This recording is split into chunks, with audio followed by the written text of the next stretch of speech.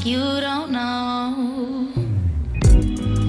You don't get to see me, you don't get to touch me, you don't get to call me your baby no more. You don't get to feel me, to tease me or please me.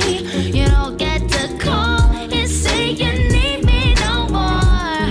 Cause you left and you're gone, and I upped and moved on, and I ain't answering my phone if you're calling. No, you don't get to see me, you don't get to touch me, you don't get to call me your baby no more, no more. No, you don't get to call me no more, no. No more, no more.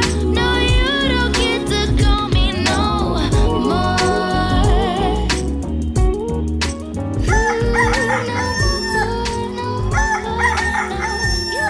Yoo-hoo! Didn't they warn you? Bedbugs bite. A sorry sight.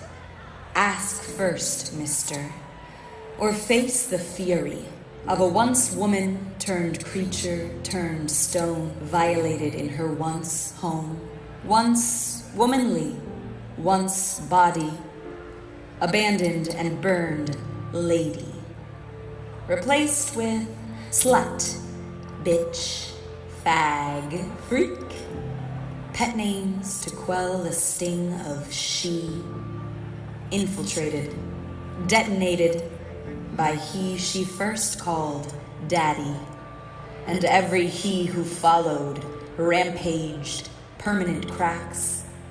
How to dispose of shattered glass? What if, in fact, this bug not born this way, but chose both? Neither them, they. Laid rest, little red riding she. Deflect catcalls before puberty. Forgive drunk he's, too touchy, too late. Crack chokeholds from so-called soulmates who fucked the lady out of this bug. What's left?